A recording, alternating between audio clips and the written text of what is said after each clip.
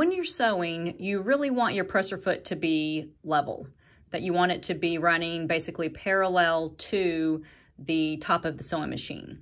So when we're sewing our coasters and we're sewing along the side, it is level. When we get to the corner though, leaving your needle in the fabric and you pivot it and then you lower the presser foot back down. Notice how the presser foot now, the back of it is at an angle. That means that you probably are going to have a little bit of difficulty sewing over that bump that's in the corner, the hump that is being made by the felt. So there is a way that you can fix that and not be frustrated when you go around those corners.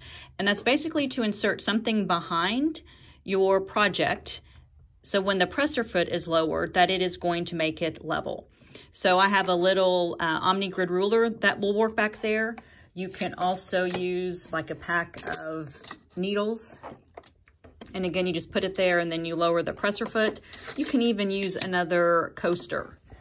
Just fold it in half or another scrap of fabric so that when you lower it on there, that the presser foot is level. So you basically just need it level and then you start sewing.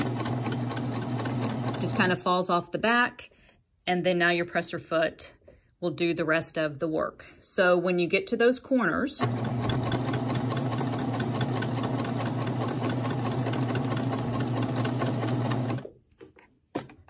needles in, pivot it around, insert something behind it that is going to make the back of the presser foot level, and then just start sewing. Then that will eliminate any difficulty going over those corners.